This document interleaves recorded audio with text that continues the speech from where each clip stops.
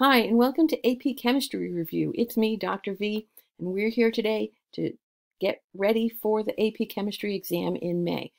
In this webcast, we're going to look at free response question number 2 from the 2018 released exam.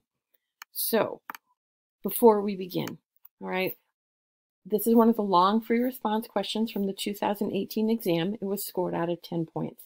And characteristic for the AP Chemistry exam, these long free response questions cover multiple topics, multiple units, multiple skill sets. So you've got to be ready to jump from one topic to another.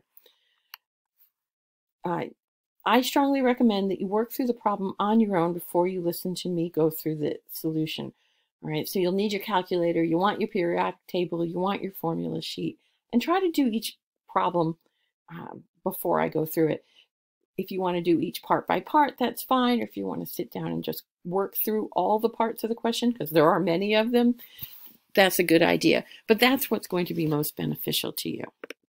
All right, and then you can keep track of your score. How many points would you have earned if this had actually been a test setting? All right, because that's a good judge for you and how you're doing in terms of progress. Things to keep in mind with these questions, it's not about memorizing just certain things. You need to be able to apply that information in a variety of contexts. So it's not as though, oh, if I memorize all the things for this question, I'm set to go. This year's test is going to ask for these skills to be demonstrated in different ways. So the more you practice, the better prepared you'll be. That's just my spiel.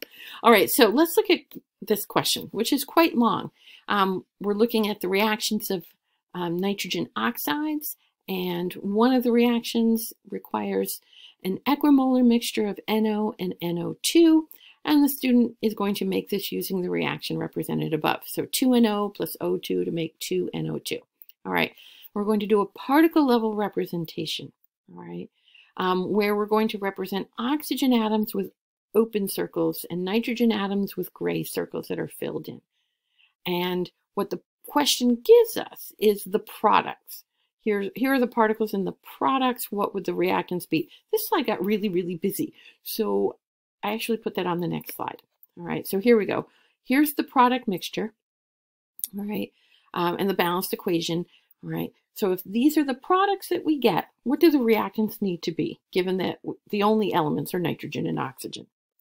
So the approach you need to take here is to count, all right? Count your atoms.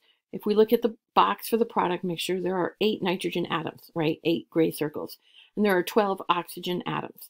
So that means when we go to work on our reactants, we need to make sure there are 8 nitrogens and 12 oxygens. This question was scored out of 2 points. One of the things that you had to do in order to get a point was to make sure that you had the right number of each kind of atom present in the reactant box. So 8 N's and 12 O's. But we also want you to be able to demonstrate what the molecules look like. So we have 8 nitrogen atoms. The nitrogens on the reactant side are nitrogen monoxide, NO molecules. Since I have 8 N atoms, I can have 8 NO molecules, and I need to draw those.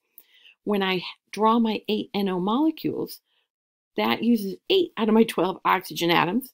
Right, of course. And that means I can make 2 oxygen molecules, 2 O2 molecules. And that's what we're looking for to get the second point. So that's really what you need to have in your reactant box.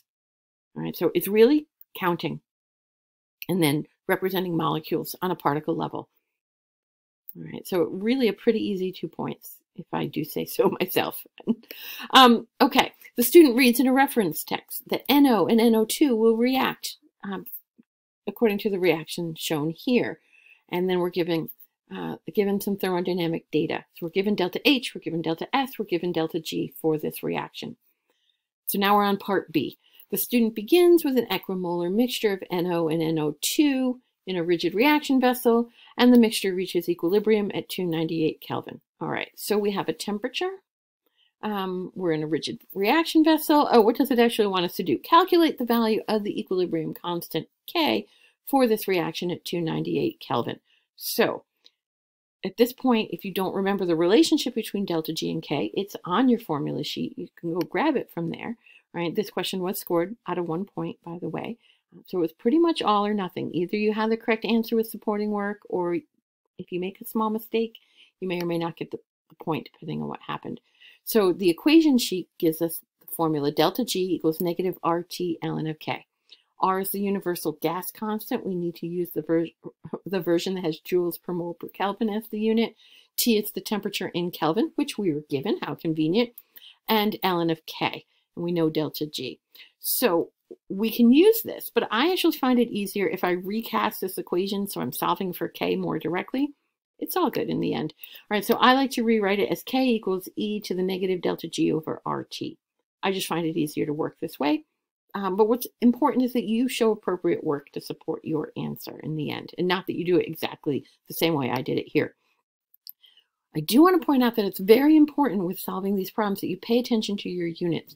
Delta G that we were given was in kilojoules per mole. But the R, the universal gas constant that we're using from our formula sheet, has units of joules per mole per Kelvin. Kilojoules and joules aren't interchangeable, right? We can convert between them, but the math won't work unless we do that. So we have to pay attention. So we can go ahead and substitute that in. I chose to take my delta G in kilojoules and convert it to joules, all right? I was given the temperature in Kelvin, so I don't even have to do that conversion. And then I'm going to substitute in the value from R right from the formula sheet. So I can just do this evaluation, get an answer, and I get an equilibrium constant of 0.70. Now let's think about this in terms of making sure that our answer makes sense, because it is correct, and I've got all the supporting work. This is more than sufficient. Delta G is a positive number, and that means K should be less than 1. So that's all very consistent. I also left 2 sig figs in my value for K because delta G was reported with 2 significant figures. Not that this question was graded on sig figs, but you never know. You should try to pay attention to that. All right, so part 2 of part B asks if both NO and NO2 start with initial partial pressures of 1 atmosphere, will the partial pressure of N2O3 at equilibrium be equal to 1 atmosphere? Yes or no? All right, so this was scored out of 1 point. Questions like this, all right, you have to answer the question correctly. Will it be equal to 1? Yes or no? And give math-based reasoning as to why that is. And if your answer isn't correct in both parts, you don't get the point. So the answer is no. The partial pressure of N2O3 at equilibrium will not be equal to 1. There's actually 2 ways you could have chosen to answer this. All right. One way is thinking about our equilibrium constant from part 1 of this section, right? That KEQ is less than 1, which tells us that at equilibrium, the equilibrium position favors reactants. We're going to have a substantial amount of reactants at equilibrium, all right? And so we're still going to have NO and NO2 once equilibrium is established, which means the partial pressure of the product can't be 1 atmosphere, all right? Alternatively, in order to get the partial pressure of N2O3 to equal 1, right, I have to use up all of my NO and all of my NO2 because everything's in a 1-to-1-to-1 ratio, which means the reaction's going to completion, which is not at equilibrium, which means I wouldn't have any reactants left. So that is contradictory to the KEQ that we calculated. So you needed to have language along those lines in order to get the point here. Just saying it was no wasn't enough. You had to back it up appropriately. All right, the student then goes on to hypothesize that increasing the temperature will increase the amount of N2O3 in the equilibrium mixture. Do you agree or disagree with the hypothesis? Justify your answer.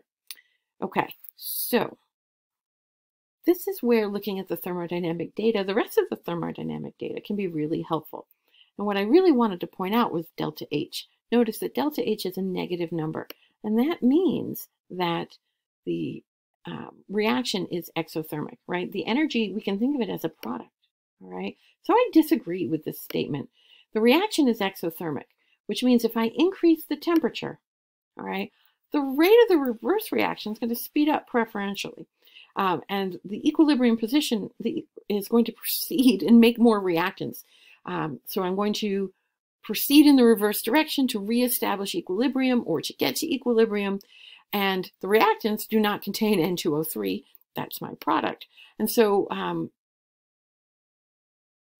that isn't what we would see. We would not see an increase in the amount of N2O3. So again, this was a 1-point question. You had to disagree and give an appropriate justification. You don't have to write a lot here, but you do need to have enough, all right?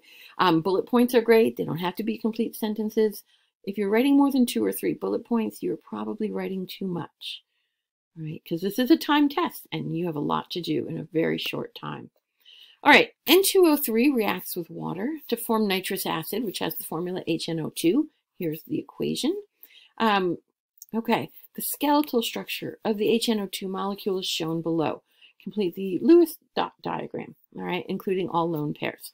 Hopefully this is a skill you're very comfortable with. It was scored out of 1 point. It needs to be an acceptable Lewis structure, so it needs to follow all the rules, all right? So the first thing you need to do is count the valence electrons in the molecule. Each oxygen contributes 6 valence electrons. The nitrogen contributes 5. The hydrogen contributes 1. So that's a total of 18 electrons in the structure. So you need to make sure all 18 electrons are accounted for. And then you also want to make sure that nitrogen and oxygen obey the octet rule when you're done with your structure. Hydrogen will be content with 2 electrons. All right, and you do need to make sure all your valence electrons are shown. So if you have lone pair electrons, which you will, that they end up in appropriate places. All right, so the structure I drew is here. So I have a single bond between the hydrogen and the left-hand oxygen. The left-hand oxygen has 2 lone pairs and is also single bonded to the nitrogen. The nitrogen is double bonded to the right-hand oxygen, which has 2 lone pairs. And then the nitrogen itself has a lone pair as well. So I've got all 18 electrons accounted for and octets for all the atoms. So that is a good thing, right? The question did not ask you about optimal structures and formal charges. So this actually is the preferred structure, but there are other structures that would be accepted for credit. I just like this one a lot. All right, so the next part asks you to work with the structure you drew. So your answer for part 2 here needs to be consistent with the Lewis structure. So I just literally copied and pasted it here. Identify the hybridization of the nitrogen atom in the HNO2 molecule. And again, this was scored out of 1 point. It's pretty much all or nothing. Either your answer is consistent with your structure or it's not. And the answer is sp2. That's actually all you have to write. You don't have to explain it. You don't have to say how you got there. You just need to write sp2. How do we know it's sp2? There are 3 electron domains around the nitrogen in this structure, right? The nitrogen is bonded to 2 atoms and it's got a lone pair. So 3 electron domains, that would be an sp2 hybridization. End of story. All right, and now we're going to shift gears again. To make an aqueous solution of HNO2, the student reacts N2O3 with water. We're making a whole bunch of HNO2 in here. And then we're going to titrate that solution with 0.100 molar KOH. Here's the neutralization reaction. Okay, so what I want to point out here is that all the coefficients in this neutralization reaction are 1 to 1, right? Everything's in a 1-to-1 ratio, which means if there's stoichiometry, that's going to be super easy because moles of one will give us moles of the other. Let's go on and see what we've got. The following titration curve shows the change in pH of the solution during the titration. Use the titration curve and the information we've already been given to find the initial concentration of the HNO2 solution. Oh, I told you there'd be some stoichiometry. Here it is. So, all right, this was also scored out of 1 point. We knew that we had a 100 milliliter sample of the acid originally. We were told 100.0 milliliters. All right. And the equivalence point is reached when we've added 20 mils of the 0.100 molar KOH. All right, so we know the molarity and the volume of the KOH that we used to reach the equivalence point, which will exactly neutralize all of the acid present in that original 100 mil sample. All right, and so the moles of acid that were present in that original HNO2 sample equals the moles of KOH, the base that we have to add here, and everything's in a 1-to-1 ratio. So that means we can use really the molarity formula to do our stoichiometry, right? The molarity of the acid times the volume of the acid will equal the molarity of the base times the volume of the base, and that will make the moles in that 1-to-1 ratio that we want. So we know everything except for the molarity of the acid, so I can actually rearrange my equation and substitute in the molarity of the base, the volume of the base, divide that by the volume of the acid, all right, and I get an answer of 0.0200 molar for the initial acid concentration. All right, so if you got that and you supported it with appropriate work, you're good to go and you earn that point. Now the titration curve also goes on and asks us estimate the value of the pKa for HNO2. This also was 1 point. Again, pretty much all or nothing. So in order to answer this question, you need to recall that at the half equivalence point, the pH will equal the pKa of that weak acid. So we know the equivalence point was at 20 mils. So the half equivalence point is at 10 mils of KOH.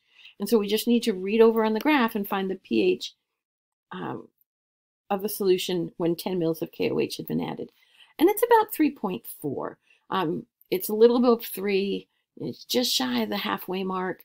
3.4 seems like a reasonable number. If you wrote it down as 3.5, that's just fine. And so the pKa of the acid is 3.4, and that's literally all you had to write down. You didn't have to write down how you got it. You just had to write down pKa equals 3.4, and you're done. Okay. And finally, one last part.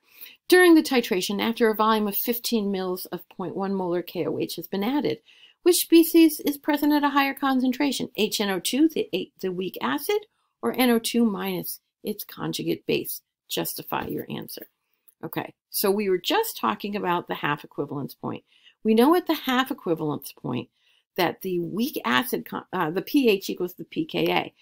And that also means that the weak acid concentration equals the conjugate base concentration. That's has to be true in order for the pH to equal the pKa. And again, this question was scored out of 1 point. All right, so at 15 mils, we are past the half equivalence point. We already know that was at 10 mils. We're beyond that. So I've used up more than half of my HA and converted it into its conjugate base. All right, and so the answer to part F is that the nitrite ion, NO2 minus, is present in the higher concentration because we're past the half equivalence point in the titration. All right, so you have to say NO2 minus, and that we're past the half equivalence point to get the point for this problem. All right, at this point, add up your scores. How did you do? All right, in 2018, when this question was one of the questions on the exam, the average score was 4.07 points out of 10. So if you got 4 points, you're doing fine. You're at or above the national average. If you got 6 or 8 or all 10 points, then you were doing very well, and you should be very, very pleased with yourself. We will continue working through these. Come check in anytime. That's the beauty of YouTube. And if you haven't already, followed me on YouTube, then please make sure you do.